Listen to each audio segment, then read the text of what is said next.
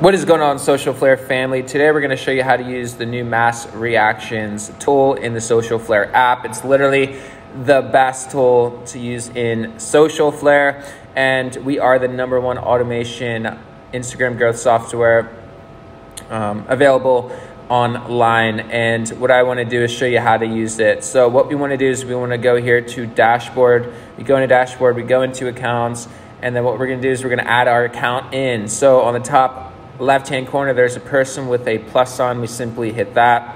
Once we hit that, then we put in our username, our password, and then we can send that code to either an email or phone number. It's going to send you a code. Then you have to put the code in here. So you just put the username, password, send to a phone or an email. I usually recommend email. You hit add account, it will send you an email, and then it will have you put in that code. Once the account is connected, it should pop up here. Once your account is connected, now it's time to get it growing. So now we go down to automation. We're going to go all the way down to automation, go to mass voting reactions. This is the main tool that we're focusing on. We want to select our account, we just tap it, and we will have a updated tutorial here. So always watch this video just to make sure it's up to date. And as you can see, we are here. I recommend only targeting usernames. So select this first option, people followers. It's going to only target people's followers, right? So we want to put specific usernames in here.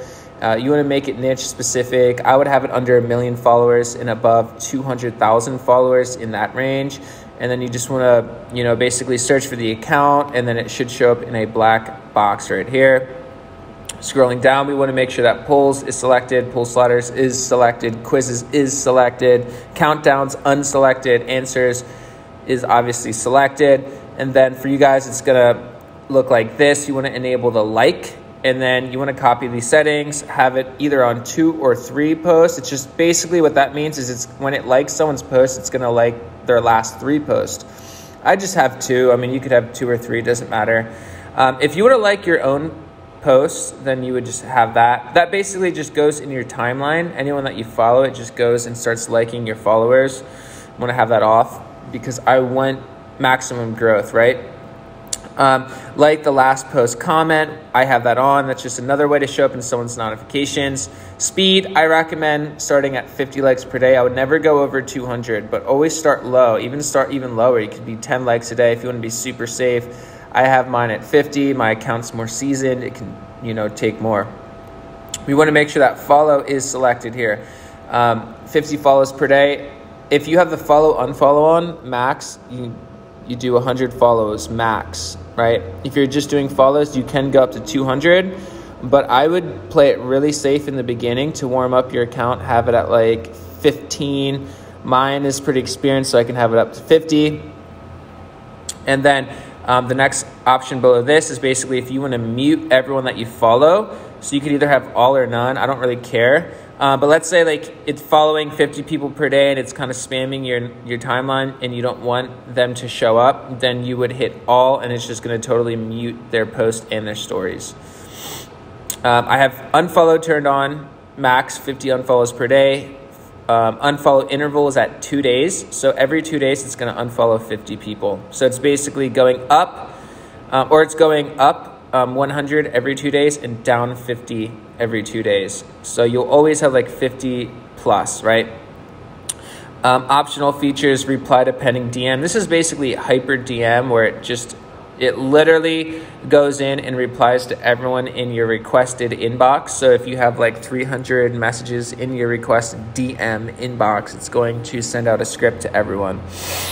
And I have the script right here. So you just put in any text you want. Mine's really simple. Hey, how are you? I want you guys to try out this free software. You could have any call to action there. And that is basically it.